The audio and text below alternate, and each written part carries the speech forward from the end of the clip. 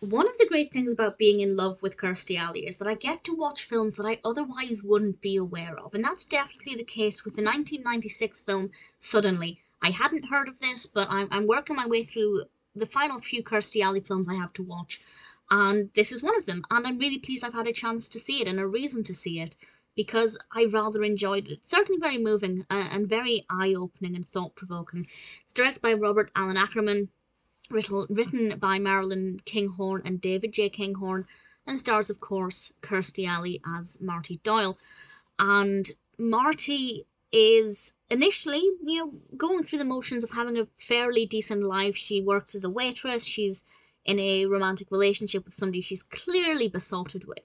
And then she gets into an accident and becomes a paraplegic. She loses the feeling in her legs, she cannot walk anymore, and for the rest of the film she's in a wheelchair, and it's about the emotional struggle that she faces, and of course the physical struggles of getting used to life in a wheelchair and having to try and come to terms with that. And I say try to come to terms with it because this is clearly something that understandably she's finding very difficult. She starts drinking a lot more, she's evidently suicidal, and it's kind of unclear what direction it's going to take. Don't read the description on IMDb. That's my best advice. If you're going to watch this, with which I thoroughly suggest you do, try not to read anything about it online, because I feel like there are certain things told about it on IMDb that kind of maybe ruined a little bit of the progression of the narrative for me, but not so much that it hindered my enjoyment. I thought it was very eye-opening, and it kind of just reinforces the fact that at any moment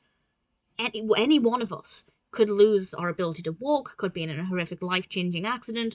You never know when that might happen. And as we see in the first kind of 10-15 minutes, Marty was living her best life, to use an overused phrase. She may not have been, mega successful with her career or massively wealthy or, married with kids or anything, but she was clearly happy and looking forward to these positive things in her future.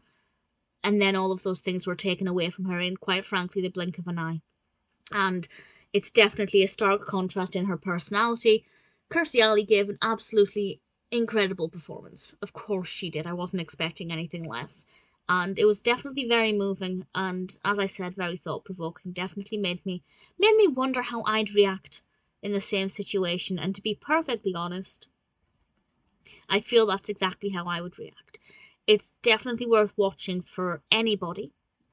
I think it's something that everybody should see because, it can enlighten us all about this kind of thing. But it's also a very well done film. So if you're interested in lesser known quality dramas, Suddenly is definitely worth watching. Not a big fan of the title, I will say that. I don't love the title too much. But if that's my biggest complaint about the film, it's not doing too bad. Kirstie Alley was great in it. I'm really glad I had a reason to watch it, a reason to find out about its existence, and I definitely recommend it.